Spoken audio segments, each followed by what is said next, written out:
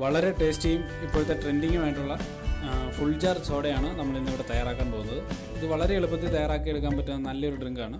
കസ്കസ് കുതിർത്ത് എടുത്ത് വെച്ചിട്ടുണ്ട്, പുതിന നീരെടുത്തിട്ടുണ്ട്, ഇഞ്ചി നീരെടുത്ത് വെച്ചിട്ടുണ്ട്, കുറച്ച് നാരങ്ങാനീരും കുറച്ച് മുളക് അരച്ചതും എടുത്ത് വെച്ചിട്ടുണ്ട്. ഇനി ഇതിലേക്ക് കുറച്ച് ഉപ്പും ഷുഗർ സിറപ്പും ആവശ്യമായിട്ടുണ്ട്. ഇനി നമുക്കിതെങ്ങനെയാണ് തയ്യാറാക്കുന്നത് നോക്കാം. അതിനായിട്ട് ഞാനൊരു ചെറിയ ഗ്ലാസ്സിലേക്ക് 2 ടേബിൾ സ്പൂൺ നാരങ്ങാനീര് ഒഴിച്ചു കൊടുത്തിട്ടുണ്ട്.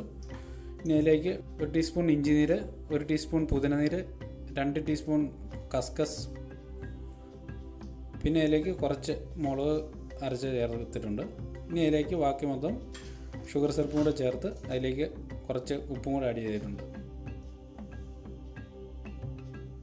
ഇനി നമ്മളിത് ഒരു മുഴുത്ത ഗ്ലാസ്സിനകത്ത് സോഡ ഒഴിച്ച് അതിലേക്ക് ഇട്ട് കൊടുക്കുകയാണ്.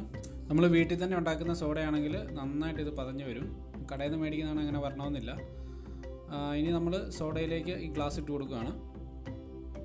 ഇപ്പോൾ ഇത് നന്നായിട്ട് പതഞ്ഞ് ചാടി നല്ല സൂപ്പറായിട്ട് വന്നിട്ടുണ്ട്. ഇപ്പോൾ നമ്മുടെ ഫുൾജാർ സോഡ ഇവിടെ റെഡി ആയിരിക്കുകയാണ്.